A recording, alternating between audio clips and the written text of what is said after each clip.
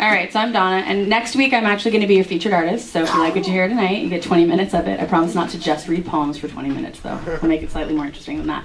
Tonight I have 3 things for you. I've read them all here before because I've got some new stuff, but I'm saving it for next week. So some of you may have heard some of these before. So this first one's called Fraudulent Thought. And we talked a little bit tonight about not being self-deprecating, so this kind of goes out to that. Love you, Marty. There is some comfort in the familiar anxiety of my insecurities, those fraudulent thoughts. That bitch, that mean girl voice inside my head. She tells me I can't when I know that I can, that I'll fail before I even try, that no one cares when I really need to know that at least someone does. She salivates at my despair, cackles at my pain, plants seeds of doubt and self-loathing, and does her best to eat up every bit of joy and courage and hope I've gathered up around myself. The dark mistress, the teller of lies, the taker of lies. She's having a blast at the party in my brain, dancing a jig and raising a toast to my total destruction. But I've got news for her. I may hurt, but I get up, get going, and get over it, because she might be having fun at the party, but bitch, I am the party. Hi, Marty. All right, this next one is actually, I love this poem. I wrote it for someone that I've lost. I had a cousin that took her own life. I've been doing some fundraising for the last several months, and I'm going to be doing a charity walk in San Francisco next month, and it just seemed apropos to read this one more time. She was slightly broken and magnificently beautifully so, and she was my challenge, and so this is called The Challenge. She is contrast, she is change, she is confusion and passion and strange, unintentionally irritating, charming and infuriating. She is lovely and she is loved. She makes me laugh and dream and hope and scream. She is optimistic and afraid, intense and uncontained. She is a challenge, and she loves it and she hates it, and I get her and I don't. She is beauty and she is gone, and I miss her. I miss the challenge.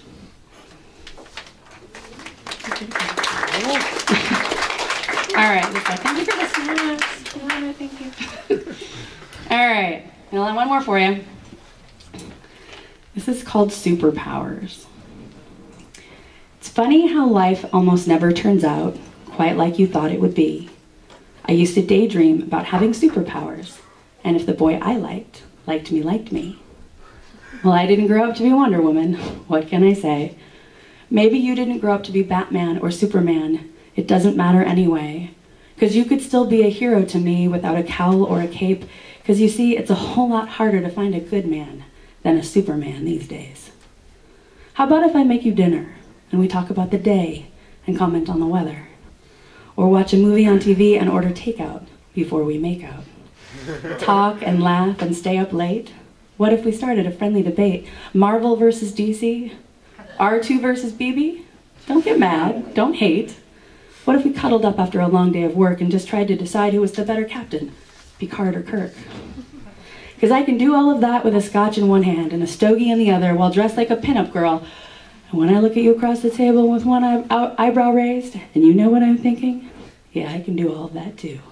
Because I'm not afraid to get my geek on or my freak on, and I fall in love like I play poker. I don't bluff, and I'm not afraid to go all in. And I really do want to make you dinner.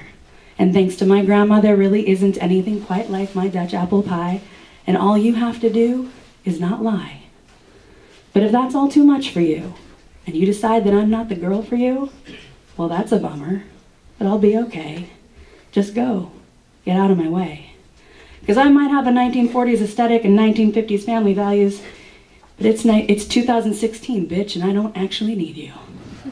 But if I choose you, it means I want you, and I aim to keep you. See, I wake up every morning and I think I'm awesome, because I like myself. But I'm still looking for that boy that will like me, and maybe be the man that will love me, until we're both old and gray, so we can look back on all of our days and realize we didn't need superpowers anyway.